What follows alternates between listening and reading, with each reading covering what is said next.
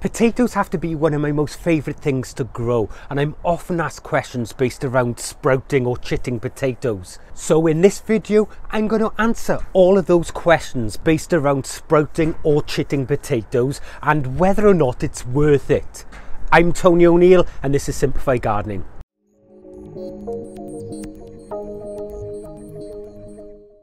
If you love growing your own food like I do, then you will have already thought about growing potatoes, or even you've ordered your potatoes and you're waiting to grow them. So in order to guarantee you get them, you have to buy them early, and typically seed merchants send them out in early January. Now, this is way too early to plant your potatoes out because the frost will kill them where they stand. Now, one of the questions I'm often asked is, well, if I have to buy my potatoes so early, what do I do with the potatoes before I can plant them? Well, the answer to that is sprouting your potatoes. So to sprout your potato is same as chitting, but for the rest of this video, I'm going to say sprouting. So just for clarification, what is sprouting potatoes and does it really help? Well, potatoes grow from tubers, and these tubers have little eyes on them, and from these eyes shoots grow. Those shoots will eventually turn into the top growth of the plant.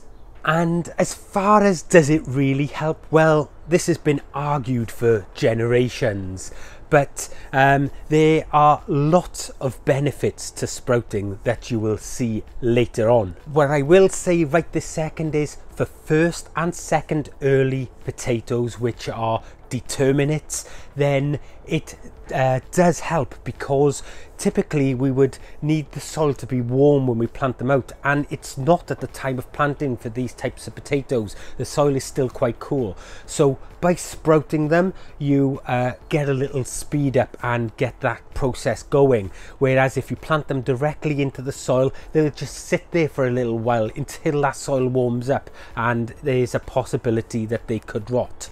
Main crop potatoes, or indeterminate potatoes otherwise known, well, they possibly don't really benefit because they don't go in the ground until it's already warmed up.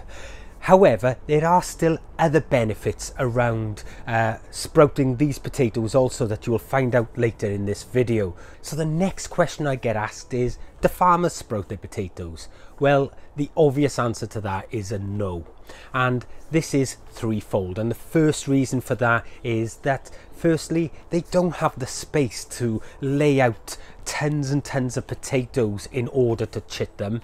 Secondly, they don't have the time, because the farmer can't be wasting time just laying out all these potatoes. It's quite a time costing that they just don't have. And thirdly, they actually produce en masse, so they just go out and they lay out hundreds and hundreds of hectares of fields with potatoes, and they will just harvest whatever grows. For them, it's more cost effective to do it that way. Now at home, we have that time in order to lay out the potatoes and make sure that they are sprouting correctly. We have the space in order to lay them out because we're not laying out tons of potatoes, and then we also have a limited amount of space in which to grow, so we can't plant en masse. So for us, we need to expand the yield that we get from the potatoes that we plant, so sprouting is definitely worth it. The next question I get is, so when do I start sprouting my potatoes? Well, as we've already discussed, you need to go and buy your seed potatoes early, otherwise you just don't get the varieties that you want. And if you've ordered online, as we've already said, the seed merchants, they send them out typically in January. So this is way too early in which to plant them, so the idea is to sprout them at that time. So the ideal time to start sprouting is the day you get your potatoes. Don't leave them in the netted bags or the paper bags they come in. Get them straight out and sprouting straight away. Now the act of sprouting, well, that keeps your seed potatoes fresh and viable. Now if you were to just leave these in the bag, then by the time of planting out you would have long white spindly shoots, but more on this a bit later. Well, the next question is, what would be the best sized seed potato for sprouting? And the answer for that is a large egg size. And the reason for this is that the seed potato would have enough energy in which to push out those shoots, but also would have multiple eyes on that potato so that you can get a good sized plant and enough tubers. This is really easy if you keep your own seed potatoes, because you can select the perfect size ones from the potatoes that you're keeping back. Not so easy if you're ordering online, because you are governed by whatever comes in that netted bag. You see, you have no control over the size of the tubers that they put in, and typically they don't particularly care. They just want you to buy them as seed potatoes. Now, you are much better if you're able to visit a garden centre and select them manually from each of the buckets that they have, and that way you can pick your own potato size there. Smaller than egg size, well, you're going to have an issue with vigour and you won't get such a good plant from it. And larger than egg size, well, you can have issues with that as well, because on larger potatoes you have more eyes, so the plant will send up a lot more shoots. The issue with this is that you get a lot more potatoes, but they are much smaller. Now, this is okay for like first and second earlies or determinate potatoes, but for main crop or indeterminate potatoes, then you want to be able to control the size of the potatoes you're getting. Now, by keeping them at large egg size, well, you're going to get 2 or 3 sprouts from this potato, and that's adequate for good sized potatoes. But if you get larger potatoes in your bag, you can cut them in half. Just allow 1 or 2 shoots per piece and allow these to dry for a couple of days before planting. The other good thing about this is that once it's wet, you could possibly dip those cut ends into hardwood ash, and this will help to heal over that potato and provide a potassium for them at a later stage. And a top tip here: you can control the size of your potatoes that you want. If you want larger potatoes or if you want smaller potatoes, and that's all to do with the sprouts that you allow to continue to grow. If you want larger potatoes, limit your seed potato to just 2 sprouts, and that way it will put up enough haulms so that it will provide the plant the energy it requires, but it will give you the largest potatoes. If you want smaller but more potatoes, allow more eyes to form into sprouts, and that will put up a lot more green growth at the top, or more foliage, and then it will produce a lot more potatoes, but they will be smaller in nature. And that is one of the best tips you're ever going to get on sprouting potatoes. Just a note though, don't do this on first or second earlies or determinate potatoes, because these potatoes are small potatoes anyway, and the idea behind those is you get lots of potatoes, so there's no need to reduce the sprouts on those potatoes, only your main crop or indeterminates. So sprouting potatoes, this is really straightforward.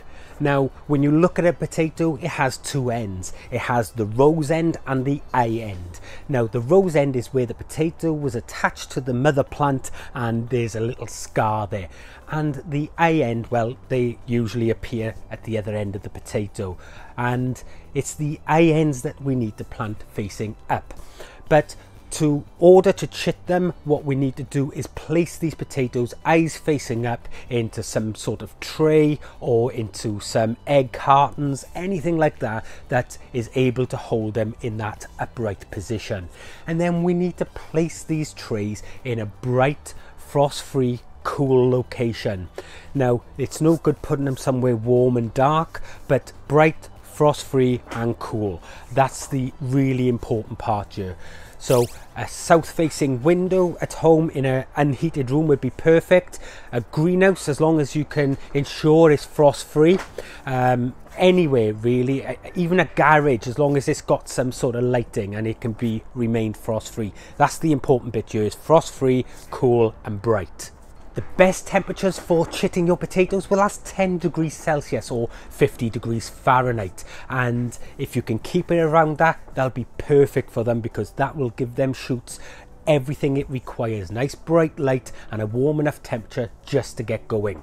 But we don't want it too warm. If you have it too warm, the shoots are going to grow too tall. So keep that nice and cold. We want short, stumpy shoots.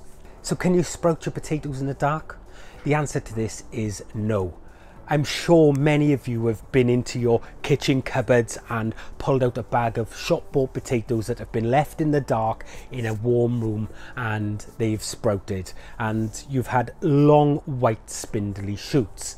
Now the reason for this is that those shoots, when the potatoes were sprouting, they were looking for light and they went in search of light, so they were long looking for this light. But the other thing about it is that there was no colour in it because they didn't get the light that they required. Now those spindly shoots are no good to you, so these growths are not very good if you were to plant those potatoes. So the best thing you can do is snap them off, because they've just wasted that sort of energy from the potato tuber. So you know, because they've had that energy and it's grown, you put it in soil, they're not going to get the best of homes.